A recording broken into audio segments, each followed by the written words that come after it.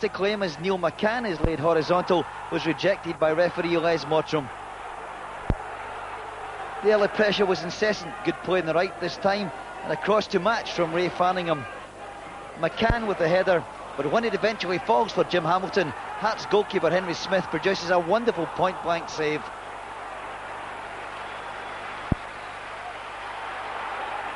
Dundee were playing sweet stuff with Danish internationalist Morten Weghorst very much the orchestrator. All of this leads to another chance for Hamilton.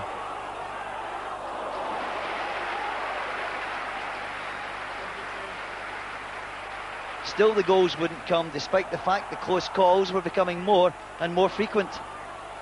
That mix-up in the Hearts defence allowed Paul Tosh to present the latest threat. Even route one wouldn't work. Michel Pagot joined the attack threat by launching one forward, and when Tosh delivered the cross, it found Hamilton out of luck yet again.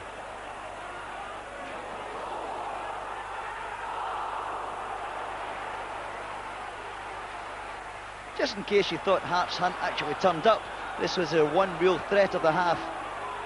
John Cahoon, though, didn't really trouble Pagot. Dundee just had to score, and they finally did 9 minutes before half-time. Paul Tosh worked back well, won possession and sent a superb reverse ball to George Shaw. This time there was no mistake. 1-0 Dundee, George Shaw the scorer. And by half-time, Dundee were 2 up. Smith tries to organise his wall at a free kick, but Dundee move quickly. And when the ball comes in, it's George Shaw with his and Dundee's second. Half-time, 2-0 Dundee. But it was all change after the break. Hearts pulled one back 9 minutes into the second half. John Cahoon pouring a free kick for Dave McPherson to head home. Suddenly the tide was turning, and Dundee must have thought it had flooded them 20 minutes later. Hearts about to level things courtesy of John Cahoon with the easiest goal you ever score, and the Dens defence marked absent.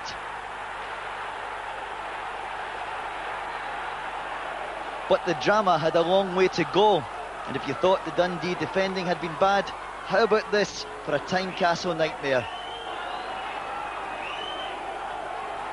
Henry Smith about to operate a free gift scheme, and Paul Tosh thinks it's Christmas.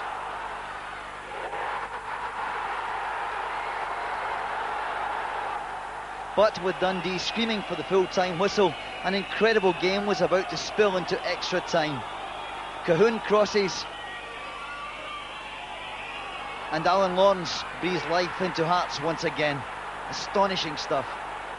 Now, just in case you're not keeping up, that made it 3-3 and introduced extra time. Dundee went ahead for the third time and did it with the goal of the game. Great build-up play, an absolutely international class finish from Morten Weghorst. A goal worthy of winning a cup tie, but not this one. Coming up, a penalty award to Hearts, with Neil Duffy seemingly guilty of a push on Alan Lawrence.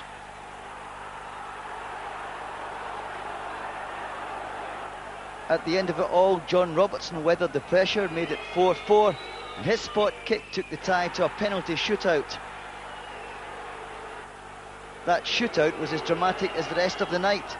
At 4-4 in spot kicks, Willie Jimison hit the post, and that left Weghorst with this to put Dundee into the semi-finals.